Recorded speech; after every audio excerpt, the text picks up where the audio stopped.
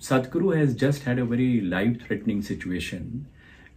He had headache for the last 4 weeks. The headache was very severe, and he was, ignoring the headache and doing all, because he wanted to do all his normal activities. He was resuming all his functions, all his meetings. He even carried out the Mahashivratri function on 8th of March, despite the fact that he was in agonizing pain. He somehow ignored the pain and he continued with all his meetings. The pain really became severe on 15th of March. And that's when he consulted me, and we knew immediately that there was something sinister happening, the way the pain was worsening. And this was around 4 o'clock. I insisted that we have an MRI, but he had a very important meeting at 6 o'clock. He's so focused on his meetings. He told me, "Doctor, I've never, in 40 years of my life, I've never missed a meeting. And I can't miss this 6 o'clock meeting." Somehow we could actually persuade him, and we got an MRI done. And the MRI actually showed, that he had massive bleeding in the brain. It was outside the brain and below the bone. There was massive 2-time bleeding, some which had happened about 3 weeks back, one that had happened maybe 2 to 3 days back. But, we insisted that he gets admitted immediately, but because of his commitments, he just went ahead with his meeting at 6 o'clock without anybody getting to know that he was that unwell.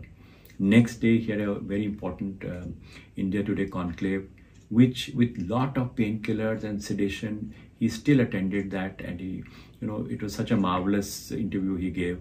And we were surprised, that with so much of pain, so much of painkillers, so much of sedation, he could attend and, complete that meeting.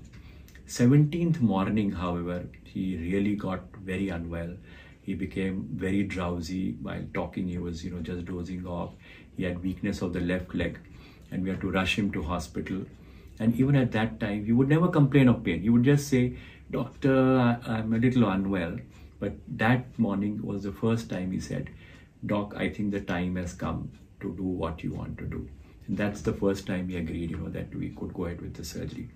So 17th, we admitted him. When we got the CT scan, there was life-threatening swelling in the brain. The brain was shifted to one side, and he had become very dull, very confused, and the left leg had started to get weak. And we had to undergo an emergency surgery on him on 17th itself. We could get him off the ventilator post-surgery, and he has actually done extremely well, much beyond our expectation. And we were joking with him that we have done what we could, but you are healing yourself. So we are actually seeing the kind of improvement we are seeing is beyond our expectation. He is now extremely well. He is now back to his normal self. All his brain, body, and vital parameters are normal, and he's making a steady progress. I think he's probably healing himself more than what we can do for him. The team from Apollo Hospital, including neurologists, neurosurgeons, ICU care physicians, all the nursing staff, OT technicians, they all worked very diligently to ensure that we achieve the best possible outcome for Sadhguru.